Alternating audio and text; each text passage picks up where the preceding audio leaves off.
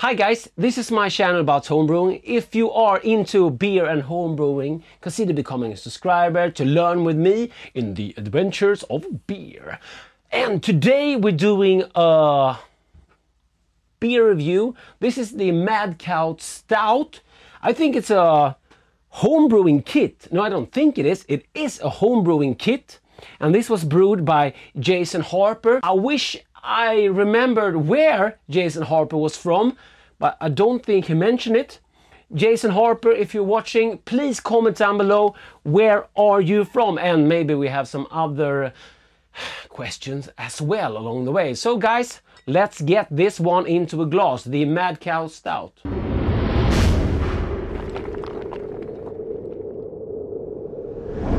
So this is the Mad Cow Stout. It's a homebrewing kit.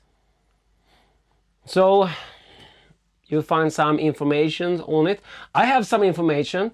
Jason Harper sent me some information on it. I'm going to give you that. I don't have the full recipe, but I have some brewing notes. So we have the ingredients, but yeah, not like a recipe. So I hope it will stay in the bottle. It's a bottle conditioned beer. Poof! Nice pop there. And it ain't climbing out of the bottle. Okay, this is bottle conditioned. So I'm gonna pour it like slowly.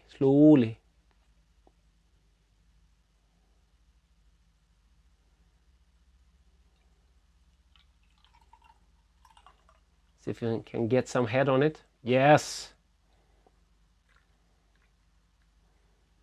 Ooh, looking good.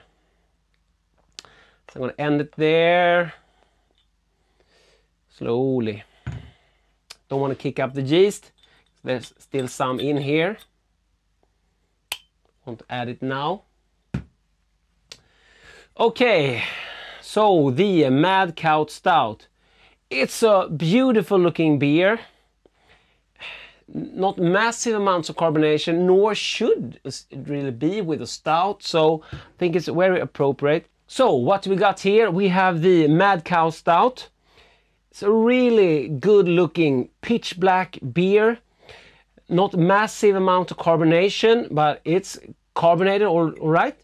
Nor should a stout be. I tried a Swedish porter once, which was so overcarbed that you couldn't drink it. It was not a homebrew. So head dying off quite quickly. We have 8.2% ABV, IBUs 31. And this was bottled on 12th of August. Okay. So like 2 months in the bottle, a little less. Not super fragrant. Smells kind of sweet, some hints of chocolate. Smells good. Yeah, like a malty sweetness, chocolatey. Maybe some small hints of coffee there.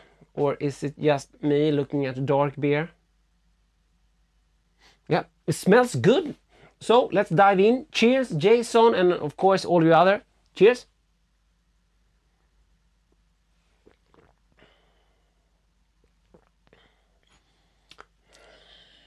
It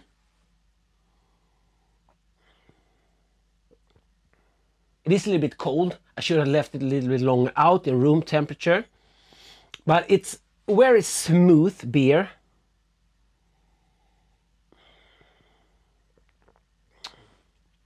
Good thick mouthfeel. You get some alcohol notes. It's not overpowering, but they are there.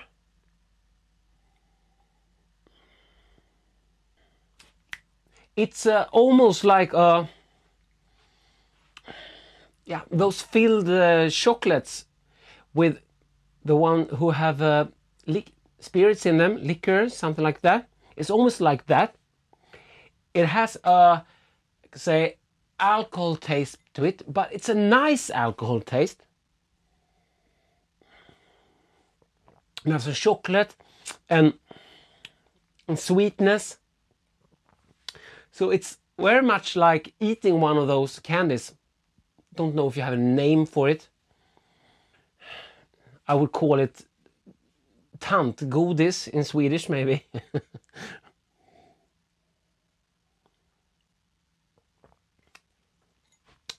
You know, those candies, there's like a chocolate shell, hard chocolate shell, that you bite in and they're filled with liqueur, something like that.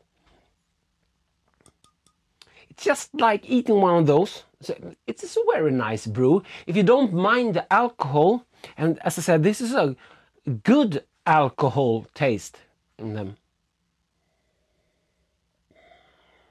So Jason, I think you did a really good job with this one.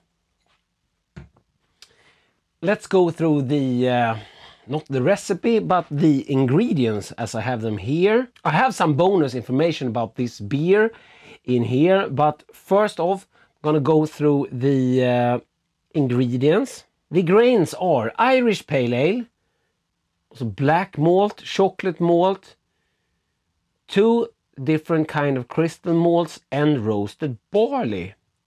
And the hops is Styrian, Aurora, and Centennial, or if it's Styrian Aurora, if there's such a thing. There ain't no comma mark there, but they should be Styrian and Aurora and Centennial, because I heard of Styrian and I heard of Aurora and I heard of Centennial, but not Styrian Aurora. If you know something else, comment down below. So that's really all we get. No, it's also fermented with US-05, OG 1078, FG 1015.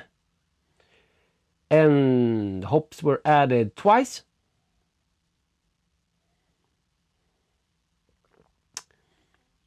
One 60-minute edition and one 5 minutes, or maybe it's a 3rd edition as well. I'm just guessing because this ain't a recipe.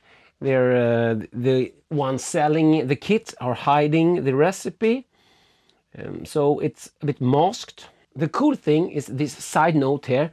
The rare breed cattle of Hillstone Farm are fed this premium quality stout to create the fantastic Norn Iron Wagyu beef deliciously that is sold in the farm shop. This is 8.2, but the cows actually get a 12% version. So the cows are getting the fine stuff and I'm left with this. No, but this was a beautiful beer. Thank you so much, Jason Harper. The Mad Cow recipe can be bought. I will put a link down below if I find it. I will put text here if I find it, okay? So I will go and look for it for you, so you can order it and brew it, because this is a fantastic beer. I'm thinking of mailing them, and maybe they will send me a kit. At least I can hope so. I hope, as my channel is getting bigger, that I can get some free stuff. So maybe they will send me one kit to brew up. Please send me free stuff. Sorry. Okay guys, I think that's it really. Thanks once again, Jason Harper. Gonna try to get some more out of this bottle. This was lovely brew. And yeah, a kit is a kit, but when it really comes down to it, it's all in the brewer and how you handle the yeast. The yeast really makes the beer. So great work, Jason, with brewing the beer. So guys, thanks for watching. If you are new to this channel, please consider becoming a subscriber. And if you want even more content and recipes, there's my Patreon page to check out and the back catalog of all of my videos. So cheers and thanks for watching. Då åkte Hans out.